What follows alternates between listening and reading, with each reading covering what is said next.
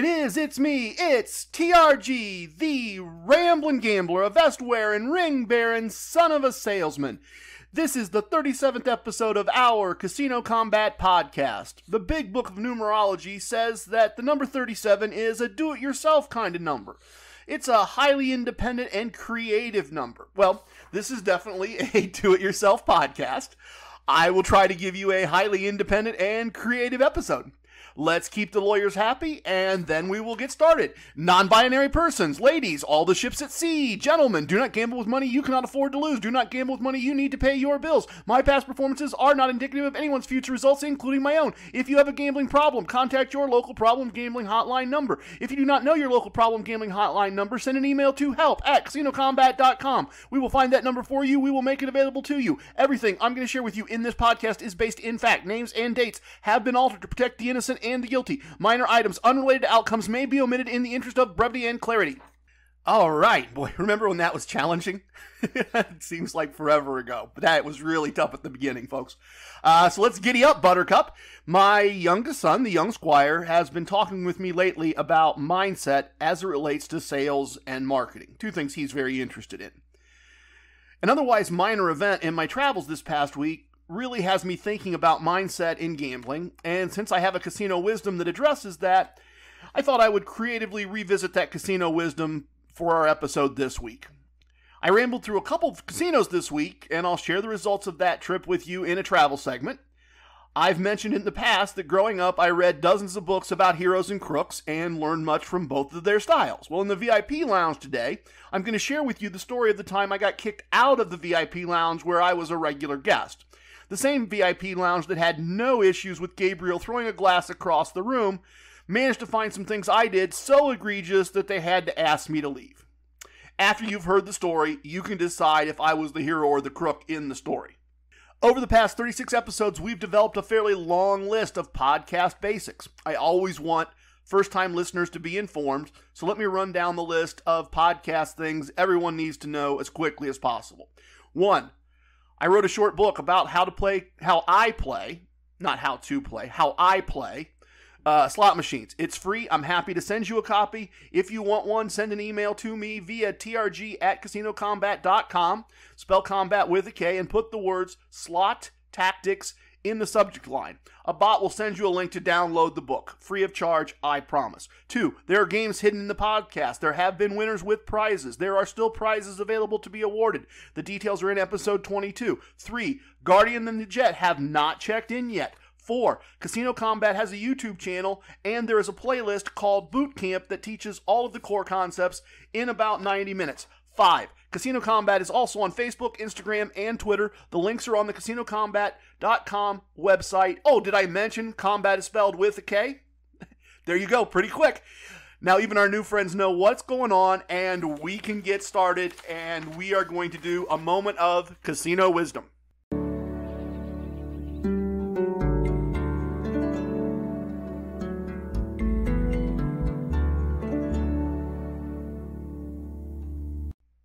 So way back in episode 11, we talked about casino wisdom number 33. You need to want the win more than you want the action. Casino wisdoms combine knowledge about or experiences with casinos with an action to take when in and around casinos. And some of those actions can be really easy. I mean, Casino Wisdom 74, if there's an app, get the app. The action there is really, really simple, right? Find out if there's an app, and if there is, install the app. The action here is much more difficult. The action here is controlling what you want, controlling your emotions. It's about emotions. It's about your mindset, as the young squire would express things. So let me share with you why this is on my mind. I mean, other than talking to my son, that's part of it. I know I'm getting a bit ahead of the format, but this is on my mind because of a tiny little minuscule event from my travels this past week. You see, as much as I hope the various casino wisdoms will help listeners be better at casino gambling, I created them as shortcuts for myself, my wife, and Gabriel to remind us what we have already learned and the best choices in those situations. So here's how I found myself needing to remember casino wisdom number 33. One of my stops this week was at Casino 1, the casino where I started this podcast journey with all of you. The casino that forms a useful cluster with my home casino, Casino 2. One of the things I enjoy about my morning stops there on my way back from Casino 2 is that I usually receive a coupon to comp myself a drink along with whatever other goodies they are giving away. So I usually get my free cocktail and find a slot machine to play while I sip my drink and relax from the drive. So I get my drink, I go over to Wonder Woman Wild, a slot machine I usually have great success with. I put in my card to track my points, I put in some money to get the thing started. I make the first spin, I pick up my drink, and just as I do that, the entire screen fills up with all the same symbols. I think her bracelets and her tiara, something like that. So the machine starts going ching, ching, ching, ching, ching, ching, ching, ching, and I just reach my positive exit point for my slot strategy. Just like that. One spin. No points. I was honestly a bit conflicted. I wanted to play. I wanted to get points. I wanted to sip my drink and enjoy my morning. I actually considered for just a moment or two setting a newer, larger number as an accent point rather than getting up from the machine and doing what I knew I should do. I almost made a decision about gambling without stepping away from the gambling space for a minute, something I've talked about many times. And I realized in that moment I was wanting the action, the activity of gambling more than I wanted the financial win that my own strategy had created. And that's understandable. My slot strategy uses a very small positive exit point. That's intentional. I'm fine with playing a machine for 15 or 20 minutes and capturing a small profit and adding up those small profits across multiple machines. But this was less than 30 seconds. And I needed Casino Wisdom number 33 to remind me to get up and walk away, to want that small win as much as I want a large win. I needed to have the winning mindset, not the gambling is fun mindset. So I did. Through the benefits of Casino Wisdom 33, I took my drink to a very nice fountain in the lobby, and I enjoyed the fountain and the free cocktail while I was entering my results and my comps and my gifts into my phone to get some of the record keeping out of the way. I did some people watching since I was in the lobby of the casino, and when I finished my drink, I went to find a blackjack table to continue my trip. And you know what? With the benefits of separating myself from the casino just a little bit by stepping aside from the machine, from the ability to gamble for just a few minutes, that win started feeling more important. By the time I eventually left the casino, that small win felt even more important for reasons I'll share with you in a few minutes. If you've not already, I encourage you to develop a mindset of wanting the win, a win at the game of casino gambling, more than you want to continue gambling at any one moment of time. Doing Casino Combat, as I've said many times, isn't about winning the table or the slot machine. It's about winning the month and winning your total relationship with casinos. That means adding up the big wins and the small wins at the end of the month. And losing money that our strategies already won for us makes that a lot more difficult than it needs to be. Okay, I'm not sure if that's independent or creative or not, but maybe it was. Let's do the travel segment next, and I'll share the results for the rest of my trip with you and let you know what happened last week.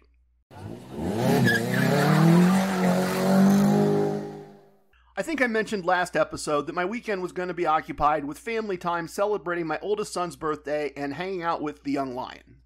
So I basically executed what I'd almost call Plan A at this point in my life, right? I scheduled a customer appointment for Thursday morning, and this customer is roughly halfway to my home casino, Casino 2. So once I finished with them, I head over to a comped room at the hotel, and I've got some gambling time that fits well into the rest of my schedule. This casino, as I've mentioned, is part of the My Choice reward system, and in the lobby of the hotel, they have a picture of all the casinos that are part of My Choice. So I took a picture of that, and the guys posted it on social media, and as I took the picture, I was thinking about the various vacation clubs that you can join that have hotels all over the world. I'm sure you've heard of them probably. You pay a fee to Disney or Hyatt or Marriott or a whole bunch of other companies I probably don't even know the names of, but you pay a fee to be a member, and then you can stay under terms and conditions, and as I said, I've never been a member, but you can stay at all these various locations that they have around the world. So even if you don't go to Disney, if you go to Boston, you can still have a Disney quality stay. As I said, never been a member, but I understand the attraction. You like the levels of quality and service a certain brand provides, and you know that you will get that as a member. But at this point, with what I've done over the course of this podcast, I now have the combined My Choice and Caesars maps as my vacation club. Yes, the first time I show up somewhere, they might ask me to pay a discounted rate to spend the night. But at the end of my stay, a host may reverse that and take all the charges away. And if not, I'll pay less and get more than if I just booked a room at a nice casino. And my imaginary money that they give me, both Caesars and My Choice for gambling, I can spend that imaginary money at any of those dots on the map, and it spends the same. All those places. And the best part is that most months, they pay us to be a member of this club. Those dots are kind of a little bit more than dots now, aren't they? Anyway, enough TRG. How did things go? Enough about the dots in the rooms in the club. As I said, they comped the room. They had both a table match bet for me and some free slot play. If you've been listening, I've been on a bit of a cold streak, probably the longest one since I started doing the podcast. I said last episode that I needed a new beginning because every new beginning comes from some other beginning's end, and I really needed that previous beginning to be over. I needed to put that away for a little bit. The first blackjack table was more of the previous beginning, more losing. I got a nice long run, took a long time to reach a negative exit, so lots of points, but eventually I took a small loss. And the first slot machine with real money was a loser as well, and this was especially annoying since I'd scouted a new machine, a new type of machine, and it looked like it should fit perfectly with the way I play slots, and just boom, negative exit point almost immediately. So I got some food, found another blackjack table, and that was my new beginning, finally. That next table provided another nice long stretch of time, nice long group of points, and gave me a small profit for the evening on the blackjack side of things. And the next slot machine created a slot machine profit for the evening. I added one more long session, but only a few additional dollars profit to my bankroll before wrapping things up. It's interesting how differently things can go. The last 2 times I've been at my home casino on a solo trip, I've ended up in the hotel room early, really, really early, having accomplished quickly what I thought I was there to accomplish. This time, I reached a similar level of success, but it took a lot longer, which is good, because longer means more points. The next morning, I made my way to Casino 1, and I've mentioned in the past that the nice thing about this is going home by way of Casino 1 adds about 30 minutes to the drive home. So I can do it in 2 hours, or I can do it in 2.5 hours. I shouldn't say that. I can do it in 3 hours, or I can do it in 2.5. So if I'm willing to do it in 3 hours, then I can stop and get whatever extra goodies exist at Casino 1. And that makes it worthwhile to do both. And we already talked about the first slot machine I played and my comped drink. I had another long run at a blackjack table. A run where I reached a positive exit point and started protecting my win, started being really careful with it, only to play for more than another hour, 3, 4, 5 more shoes, and doubled the size of that win that I was protecting before I finally lost a few hands in a row and decided that it was time to leave. On my way out, as I was walking to the cage, I stopped at one more slot machine and had a longer session that also resulted in a win. I told you earlier that eventually I came to value that one spin small win even more by the time I left.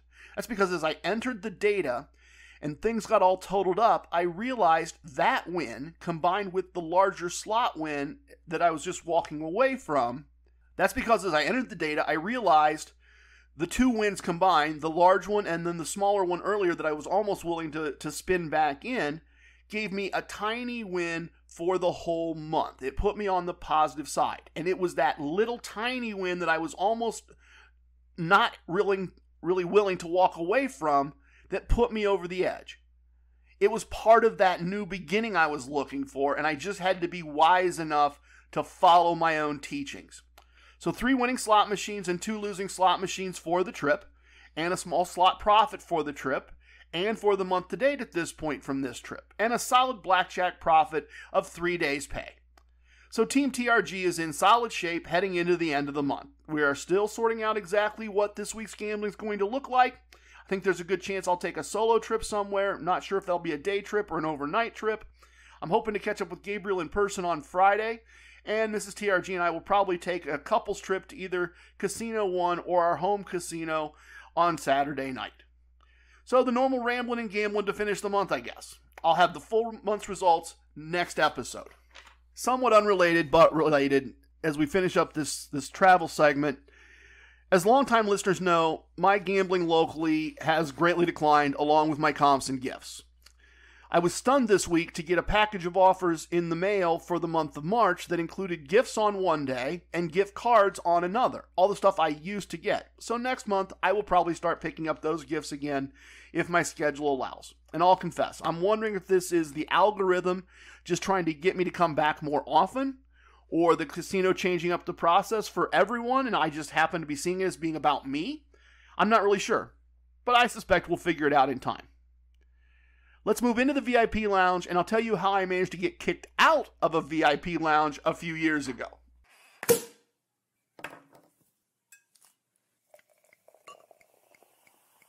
Oh, a little bit of the bubbly. Come on in. I'm sure you probably know how this works by now, but just in case. Particularly pre-pandemic, one of my favorite casino activities was sitting in a VIP lounge, having some drinks or some food, and meeting friends old and new to share stories. So each episode, I enjoy doing that with you as a little theater of the mind. So, since we're going to talk today about the time I was told to leave my local VIP lounge, that's where we are virtually today. Let me tell you a little bit about it. It's a fairly large space. One entire wall is covered in chrome rings, interconnected with the other chrome rings. There's a large bar on one end. I'm going to say it seats over 20, maybe closer to 30. And above the bar, there are black and white pictures of the Rat Pack and other celebrities of that time period. We have all the best virtual bottles in our lounge, and in real life, we had not only the best bottles, but some of the best bartenders I've ever met. There are various high-top tables in one section of the lounge. There are plenty of big TVs to watch sports on, lots of seating groups, large groups, small groups, couches, chairs, all in various combinations, and somewhat unique to this VIP lounge and important to our story, a set of 4 blackjack tables and a roulette table at the end of the lounge opposite the bar. Now, as always, here in our virtual VIP room, we have our normal sparkling water, but someone screwed up and we only have tap water instead of our normal top shelf still water. As always, we have handcrafted pop and local artisanal sodas, and of course, all your favorite virtual beers and wines. We had a family brunch yesterday with some excellent mimosas, so that's going to be my pour for the VIP lounge today. I'll get to my main story in a minute, but let me do one thing first. No, I'm not going to tell you that I'll be happy to buy you a drink in real life. I would be. You know that. I've told you. You know how to do that. Feel free to hit me up if you'd like to take advantage of me and take advantage of my offer. What I wanted to share is that I received a bunch of requests for the Slot Tactics book this week, which is great. Those are always fun to see in my inbox, and most of them are exactly what I've asked you to do, an email with 2 words in the subject line, right? Slot Tactics. But one listener took the time to include a note saying that the podcast is great, that they have almost caught up with all the episodes and would like a copy of the book. And I really appreciated the compliment. The actual written compliment, but also the bigger compliment. The bigger compliment of taking time to listen to 30 plus episodes of back content after finding the podcast. I'm really glad my rather absurd idea has that kind of value to you as listeners. That's what I intended to do, and it means a lot to me to hear that feedback. Anyway, this is a story that I think needs the beginning to set the stage for the ending. I told you this VIP lounge has table games, and that's somewhat unusual in my experience. Usually VIP lounges are where you get away from gambling for a while. In fact, it's so unusual to have table games in a VIP lounge that when they were first installed, a variety of guests complained to management that they didn't belong in a VIP lounge. And I understand that point. It's a valid one actually I mostly agree with. But the crazy thing is, when those blackjack tables were open, they were the best value tables in the building.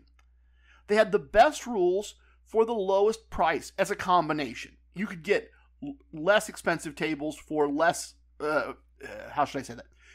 You could get worse rules for less money, but these were great rules for $25 a hand. You had a 6-deck game with no mid-shoe entry, a 3-2 payout on blackjack, and the dealer hitting on all soft 17s. Almost the best rules in the building. You could get slightly better rules if you went into their high-limit room and you were willing to go $100 a hand. Then in that case, the dealer would stand on all 17s. But for the price, it was a very good game. Add in that you had to be tier 3 or tier 4 in the reward system to even get in the door, and you had a very attractive place to play blackjack. These tables were not open all the time. You weren't going to walk in on a Tuesday morning at 9:30 and find those tables open. Mostly they were open for big downtown events and on the weekends. But on Friday afternoon, folks, they opened the VIP lounge early at 2 o'clock instead of waiting till 4. And usually shortly after that, 20-30 minutes later, those blackjack tables would open. And on many Fridays, some portion of the crew, myself, the walking Wikipedia, Gabriel, Trucker Mike, etc., would roll in around 2 o'clock to have a drink as things opened up before moving back to the tables to gamble. And often from the time things opened until 5 o'clock, our crew would have the place mostly all to ourselves. We knew all the dealers, we knew all the floor people, we knew the bartenders well. Strong drinks were delivered on a steady basis with people that knew us and knew how we liked to play. It was just a wonderful place to play cards and hang out with friends. So one day, and I confess my memory's a little fuzzy on this one, I think I was with Gabriel, but it could have been the walking Wikipedia, but for the purposes of the story, I'm going to assume it was Gabriel, and one of them can correct me if I'm wrong, and they certainly will, and that's fine too. So anyway, it's me and Gabriel at our normal first and third base seats, and the rest of the table is an older woman and a younger man that we don't know. And the younger man was a pretty constant string of, shall we say, colorful language. I'll leave it at that. I try to keep the podcast suitable for work. You may have to vary from that just a little bit as we tell the story, but I'll try to keep that to a minimum. So anyway, every few hands, whether winning or losing, it's a string of 5 or 6 words that are just not suitable for work. And he kept apologizing to the woman we were playing with, saying he didn't have Tourette's syndrome, but he knew that sometimes it seemed like that when he was drinking and gambling. Well, the wonderful woman didn't take offense. She repeatedly told him it was all right, it didn't bother her, she didn't mind. She was even so gracious that after 3 or 4 times of him apologizing, she said, well, blah, blah, blah, blah, blah, blah, blah, insert colorful language there. This is just the Tourette's table today, I guess. And with that, we all overused colorful language on purpose for the next hour or so as we gambled. Gabriel left eventually, and I reached a stopping point shortly after that, and the table kind of broke up. Mrs. TRG had sent me a text that she had plans with friends after work, so when I ran into the world's kindest man, and I had a win in my pocket, I was happy when he offered to buy me a drink to just kind of hang out. And that turned into me buying a second round of drinks for us. I mean, for the two of us, it was the second round, not for me. And at this point, I just accepted it was going to be an Uber night, and I just went with it.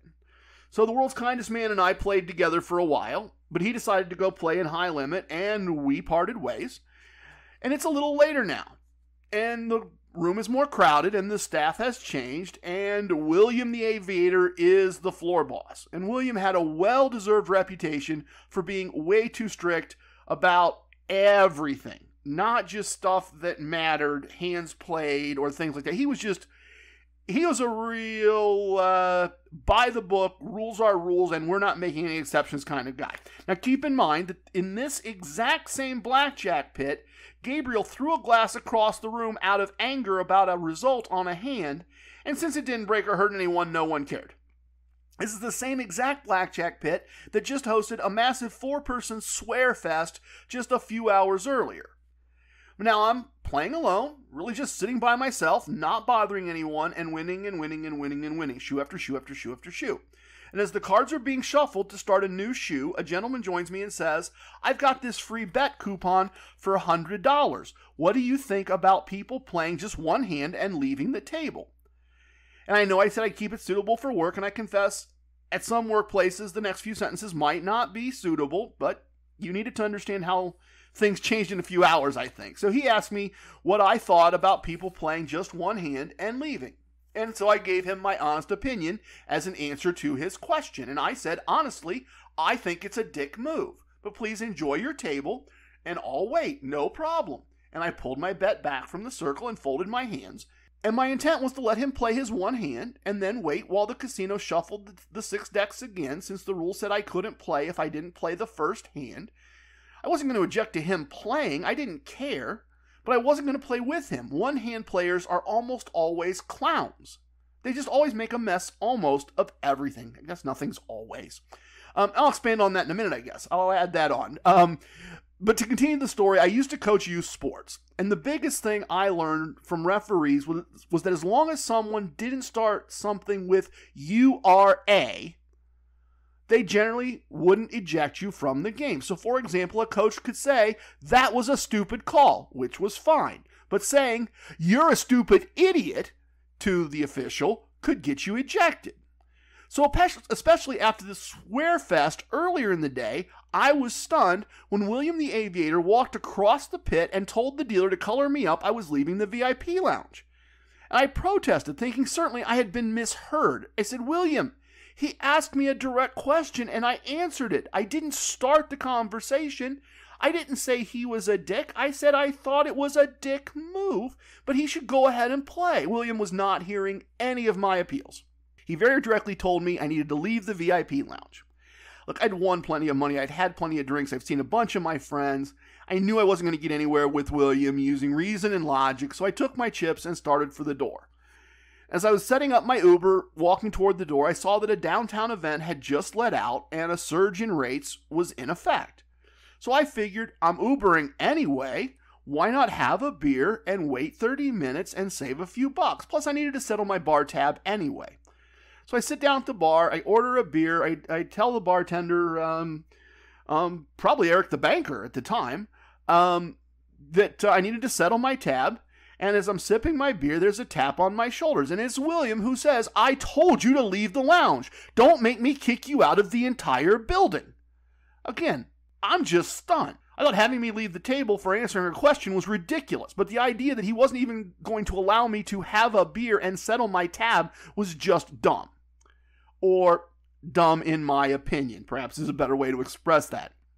As I said at the start of the episode, heroes and crooks, you decide which I was in this story. To finish up, I wasn't actually planning this, but I mentioned it. So, since the entire playing just one hand thing is part of the story, let me share a strongly held point of view. I understand someone getting a big free bet offer and wanting a 50-50 chance of winning that bet.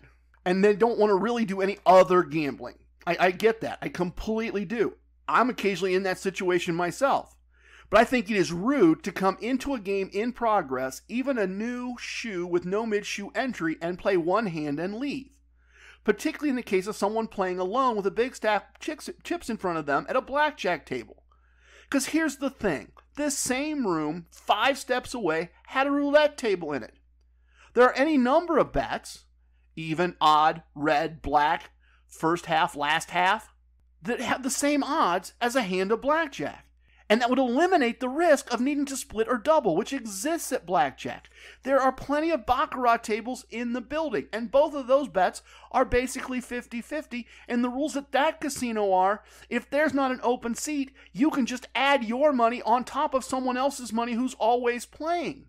So there's plenty of opportunities to make 50-50 bets that don't impact any other guests. They just impact the player and their winnings or losing. No one else's results or evening are going to be changed.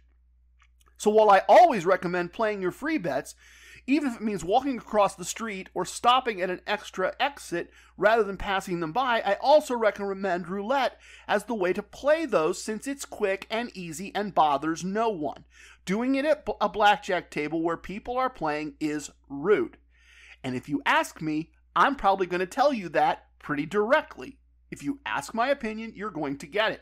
If you don't ask my opinion, I'm going to keep my mouth shut and get out of the game until you're done. Because as I said, people who play single hands are usually clowns. They get afraid to take a card they should take. They don't want to put their own money or don't have their own money to put in to split or double. They do dumb things, and then other players who are better than them get hurt.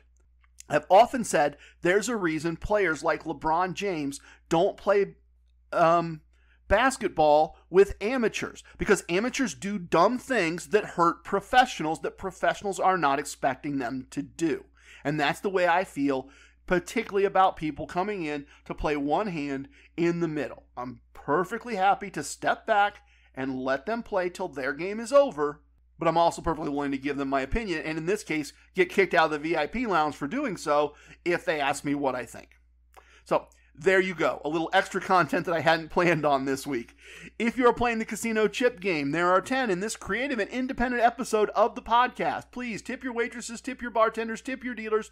Don't tip away your wins. If you want to tip your casino coach, you can go to anchor.fm/CasinoCombat and click on the donate link. I have spoken. Everything you heard here is true from a certain point of view. It's time for leaving, and I hope you understand I was born a rambling man. If you have questions, send them to questions@CasinoCombat.com. If you have techniques to share, send them to whatido@CasinoCombat.com. Don't forget, we spell combat with a K. Love it, hate it, it don't matter. Please share with your family and friends. Goodbye, everyone.